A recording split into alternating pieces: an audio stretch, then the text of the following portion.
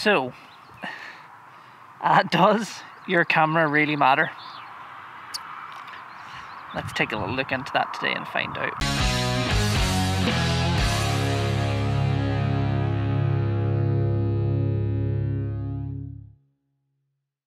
My name is Eoghan Bell. I'm a photographer and a general outdoors enthusiast based on the island of Ireland, and I do tend to act like a bit of an Egypt, but I do enjoy taking the odd photograph, which you can see down below on my Instagram and on my website eoghanbell.com.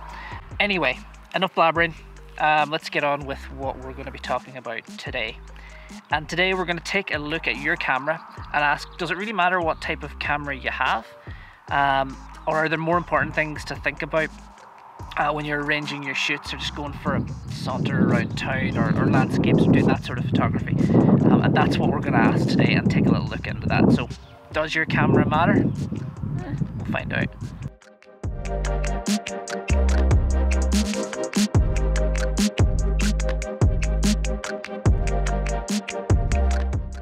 So we're back in the car, basically because the wind has picked up and I can't get good audio out here at the minute because of the wind, and I can't. If anybody knows Connemara, there isn't places to hide. You can't just turn the wind off and go and hide somewhere. So, does your camera matter? Well, yeah and no. Like, when I first jumped on to research this video, I found a lot of people were jumping on and pouncing on no, focus on your lenses, forget about the cameras, you'll change bodies but your lenses will last a long time. But I wanted to come at this as a whole overall kind of look at cameras in general, and just the whole idea of photography from that point of view. I mean, a camera without any lenses isn't very useful now, is it?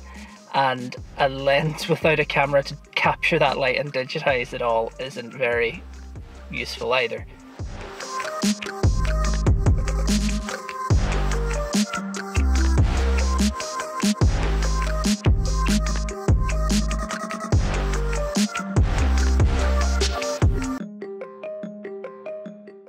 So I think anybody who's done research into buying a new camera, whether you're dipping your toes in for the first time or you're a seasoned veteran, who's looking for that camera just to fill the gap in your heart that isn't filled by human interaction, have all fallen into the pit of the numbers machine and the specs and looking at, wanting the camera that is just the best of the best. It's got the highest numbers, and, I've been guilty of that as well.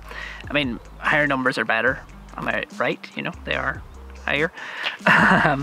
Or fall into that trap of, well, so and so uses this camera, so I want to be like them, so I want to buy that camera because that's one that they use. Insert various social media influencers here. So when it comes to numbers and specs, yes and no. It's again complicated. It's more complicated than I'm willing to go into in this video, but I am willing to make another video about it at some point, maybe explaining some of the spec lists and what they do and what they mean, so that when you're going to look at a camera, you know what you're getting. So as I said, this video is kind of for anyone that's got a vague interest in photography, whether you shoot with your phone, a hand down camera it's the way I started, or you're using the latest and greatest camera that makes you tea while you're sitting taking your landscape photographies. I mean, we can all dream of that sort of stuff, can't we?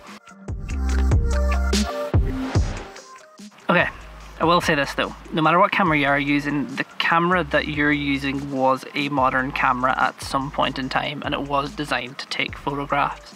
So whether it was the first digital camera that came out at that time, or it's an older camera, it still is gonna be, as long as you're able to take photographs with it, it's gonna be okay for most situations, as long as it has manual settings and that. And even phones now operate under that basis, so you could put them all under that category. I mean, it may not be the ideal equipment for the job, but it'll get the job done. And at the end of the day, cameras don't take pictures, photographers do. I mean, I've got a prime example here. I mean, Sarah always talks to me whenever she started doing photography. She was talking to me about how she used to take photos on her iPod Touch all the time, and that was kind of her gateway into photography. And I would always ask her what her favorite photo was, and her favorite photo is this photograph that she took on a train through a window, at less than ideal lighting conditions, and it's her favorite picture. And you know, what you do have to remember is even when you're in the game for, you know, gear and all that sort of stuff, is like the bottom line is what is true for most people is the feeling that they get when they look at that picture. Average person does not give a shit whether you whether you shoot on like a Canon R5 or a E1 film camera or something like that. They don't care. Like, it's what the image is that is what gets them interested. The story it's telling, the framing, the composition, the lighting, the focus, all that sort of stuff that comes into it together, that's far more important than the actual camera that you're using.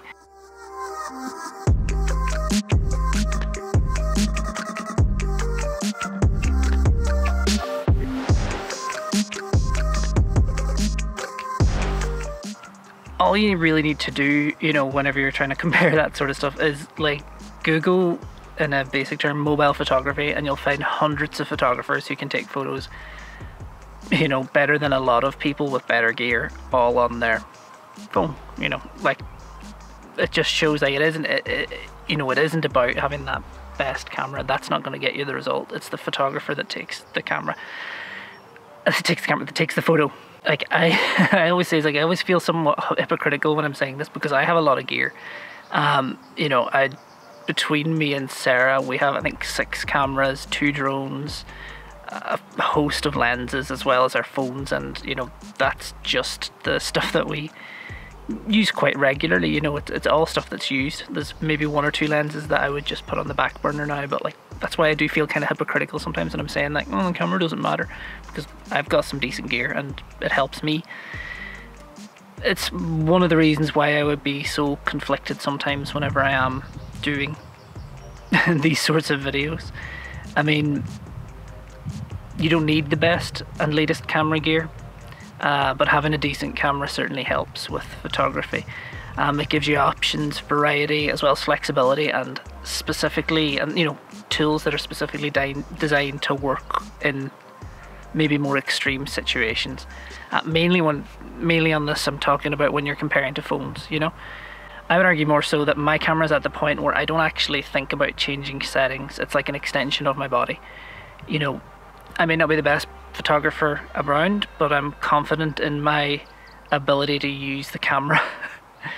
And when I want to make something work, I can make it work. And it's not a case that I'm thinking about what settings I need to do. It's a case that my body is reacting to getting the settings needed to expose correctly. And at the end of the day, when you know your equipment, you know your limitations, and you're better able to utilize it and get the maximum potential out of that. And then at that point, you'll be able to realize where your shortcomings are, or, you know, tailor the equipment that you do need to yourself, so you're not wasting money on buying like the camera that does everything, buying the Swiss Army knife when actually all you really need is a screwdriver.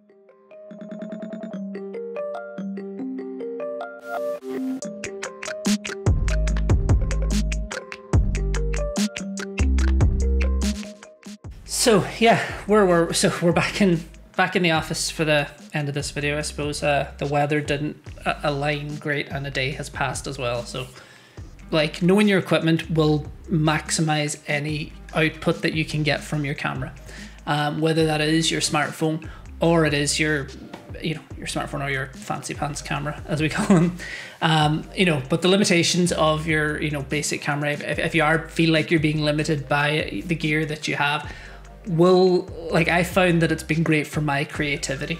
It's helped me find maybe a niche in a style, or it's at least, you know, helped me identify maybe areas that I'm lacking in that could, you know, help expand those limitations of my camera.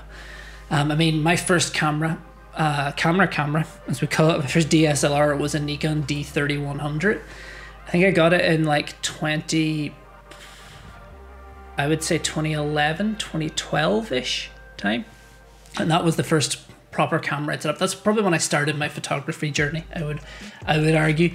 But like, I definitely at the time didn't, you know, use that to its maximum potential, and I kind of wish that I had pushed myself more with it. But it's one of those things I actually discovered in recent years because I never got rid of it. I still have it. It sits on a shelf in our living room. It's more of a decoration piece now than anything. But I found I actually was looking for an extra B cam for a project I was working on here a couple of months ago with Gary O'Neill. And we were doing some recordings here for a live session thing that kind of never got off the ground because of the pandemic, unfortunately. But I was able to get some great B-roll out of that camera. I'd set up like a 35 1.8 lens that Sarah had bought. It was a nice f-mount lens. Set it up, you know, once you gave that camera a lot of light, keep up with all my other gear. Like, you couldn't tell it. Once I'd graded it and mixed it with the other shots, you couldn't tell that it was any older. And that was a camera from 2010. Like, that's how old that camera actually was. It was released in 2010, and there was me using it in early 2020 on, you know, video projects when everybody's shooting in 4K, you know, and there was me with this little camera that, if I can remember, it did have manual settings, some basic manual settings for video, and 1080p 24 frames a second. That's all I needed, you know. You know, it's this thing of, and as I said at the start of it, you know, I upgraded from that camera before I got the maximum potential out of it, and you know, it leads to that point is what you actually need and what you think you need are two different things. You know, you may think you need this gear, but it could be a fact that you're just missing something on the gear that you've already have, or you know, you're missing a setting, or you just don't know the gear that well. Now, not always the case, but you know, it is something to bear in mind for times when you are, you know, putting together a piece. The way I'd kind of sum this up, it's like the less time you spend worrying about your camera and your gear, the more time you can spend actually working on the projects that you want to complete. Whether that is portrait photography, wedding photography, product photography, whether you want to go into videography, that is all up to you. And if you're spending a lot of time on gear, you're spending a lot of time focusing on gear, you're not spending enough time making the actual stuff that you need, that you want with that gear. You know, sure, the right equipment can make the job easier, but it's not always necessary. And you know, you can get by without it. I mean, I shot a whole music video without a gimbal out of a car, handheld. If I can do that, I think anybody can shoot something decent. So unfortunately, we get to that point of the video where, you know, you come to a conclusion. And as with pretty much every photography video I find on the internet, you know, does your camera really matter? It really depends, and I'm sorry I can't tell you any more than that. But yeah, you know, that's been me today. Thanks for watching. If you want more from me, definitely give us a subscription down below. There's a little red box there. I'm sure everybody knows how it works this time. YouTube's been around since 2007. We all know how the subscription service works. But if you give a likes up, it means more people will see this video and, you know, keep watching. You know, follow me on Instagram. It's linked below. I post on there Monday, Wednesdays, Fridays, as well as stories on, you know, what I'm up to daily, whether I'm hiking or just making general crap or being in Egypt, as I said. You know, anyway, and beyond that, I suppose leave a comment below. You know, did you enjoy the video? Let me know. And you can, I would love to hear from you guys if, you know, what your first camera was, and, you know, the first time you took a shot that you were really proud of with your first camera, you know, not as opposed to, you know, your favorite shot of all time, the shot that made you love photography, I suppose would be the way to work it, you know, to throw back to my last video. But yeah, thanks very much for watching and have a good one.